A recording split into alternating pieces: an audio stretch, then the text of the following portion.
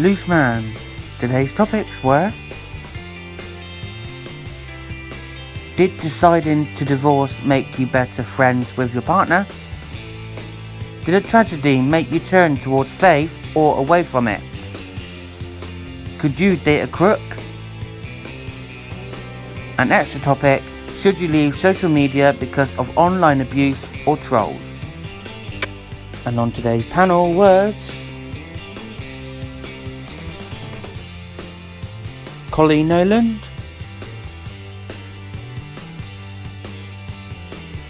Gloria Hunniford,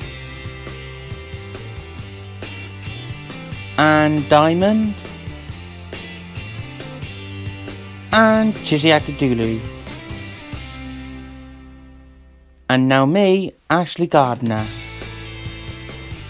And today's guest was Brookside Reunion, Claire Sweeney, Michael Stark, Lewis Emmerich and Sue Jenkins. And also Rosie Marcel.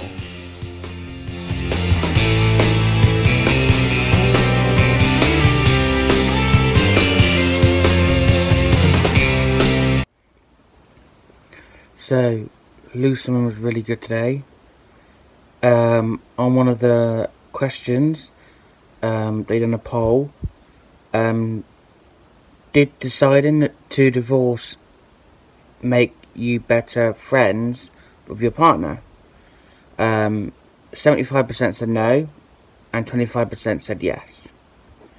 So, at the beginning of the show, they asked, could you date a crook? Because apparently a woman has married a convicted thief, and she knew all about his past and everything else.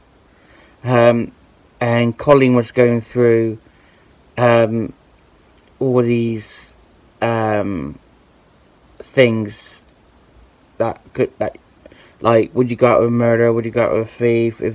If they'd, killed someone in self-defense? If they'd, like, she was asking all these questions to Chizzy, and Chizzy, nothing would put her off any man, no matter what they've done. But she did say she isn't desperate, and she said she's no longer looking. So I thought she was going to say she was seeing someone, but she didn't. She's focusing on herself and her cat. But sometimes when you're not actually looking, you might disappear. So, but she's a brilliant character. She's hilarious. And so Cliff Richard spent the last few years in limbo until he finally found out I can't even pronounce the bloody word. Prosecutors would take no further action over an alleged I can't say my words today. Allegation, I can't bloody say it now, of historic sexual assault. But despite his ordeal, Sir Cliff says the experience has made his faith stronger. The singer, already committed Christian, said, I think it's stronger than ever because I had to rely on it in the recent years, much more than I've ever had to. Have you found your faith tested during difficult times in your life? Did you find comfort having faith in the face of adversity? I don't believe in faith. I have nothing against those who do, but everything I've asked for hasn't happened. Until it does, I won't believe in it. So yeah. And then Chizzy said she had some amazing news to tell us, exciting news. and it was that she's going back on Holby City, which is absolute amazing news. Love Chizzy, I love her character in Holby. It's her down to a T. She's only going there for 2 months, but I'm glad she's going to be back home. And then she was joined by Rosie Marcel, who plays Jack Naylor in Holby. She might be leaving. She hasn't said she is or she isn't. She's another brilliant character, and she was saying that there's a storyline coming up about men's mental health, which is amazing because it needs talking about more.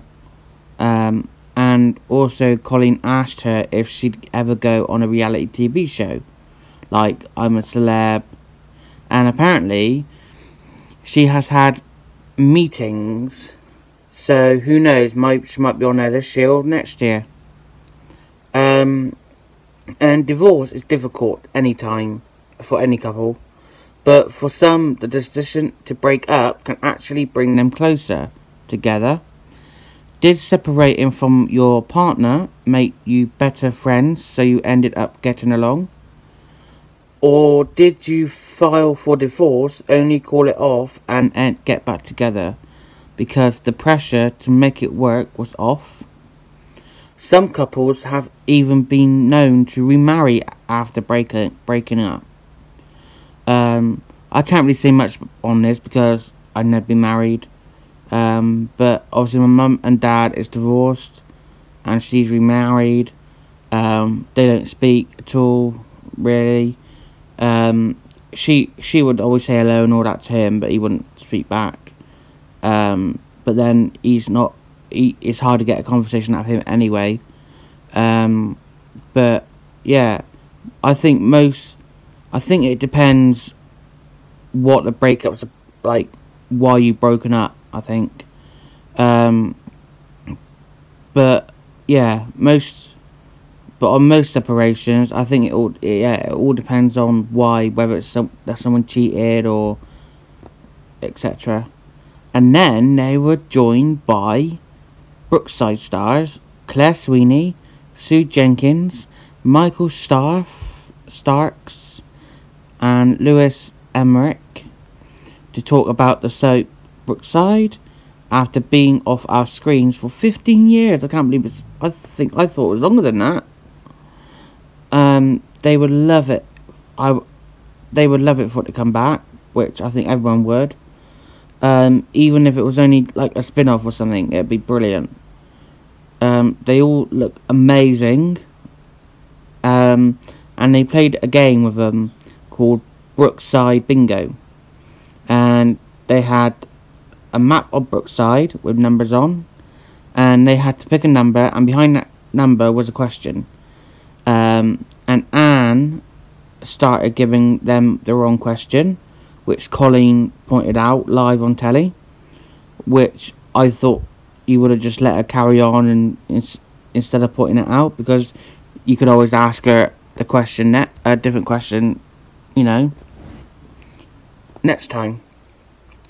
And the extra topic today was about actress Ruby Rose. She's quitted Twitter over abuse she received since winning the role in the rebooted Batwoman's TV series.